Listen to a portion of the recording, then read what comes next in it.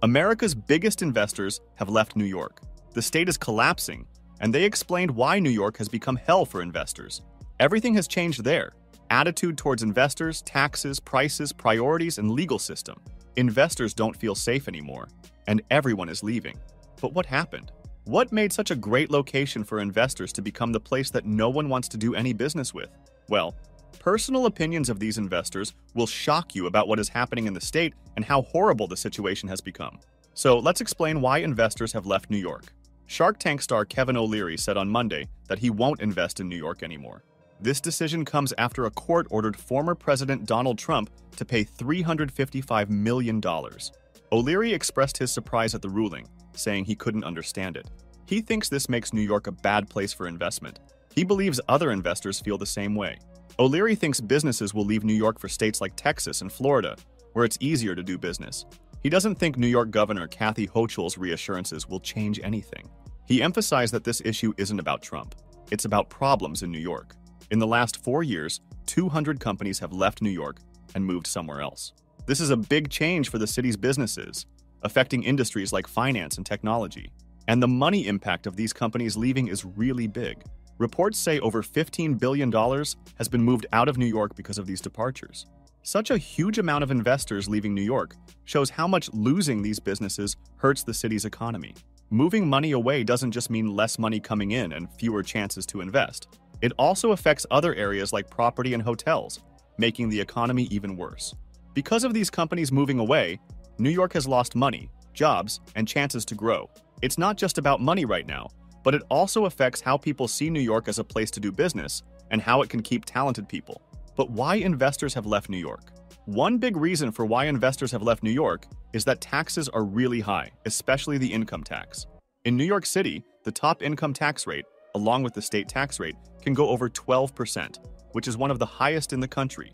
Also, investors have left New York because life in New York City is getting worse, especially because people are worried about safety and cleanliness. More crime and homelessness make investors wonder if the city will stay a good place to do business. When people think life is getting worse, it doesn't just affect how investors feel, but also makes it harder for businesses to keep and hire employees. With that, New York's infrastructure is old and hasn't had enough money put into important things like transportation and utilities. This old infrastructure makes it hard for New York to bring in new businesses and compete with other places around the world. If New York doesn't spend enough on improving its infrastructure, even more investors will leave New York, and it might fall behind other places that are not even top destinations for investors. When big companies like Goldman Sachs and AllianceBernstein leave New York for places with lower taxes like Florida, it shows that investors aren't happy with New York's business conditions. When these famous companies move, it tells other investors that New York is tough for business, and it makes them think about going somewhere else to invest. If more businesses do the same, it could really hurt New York's economy and make it less attractive for investors. In Dallas, the money business is growing fast. Big companies like Goldman Sachs Group and Wells Fargo have set up new offices there.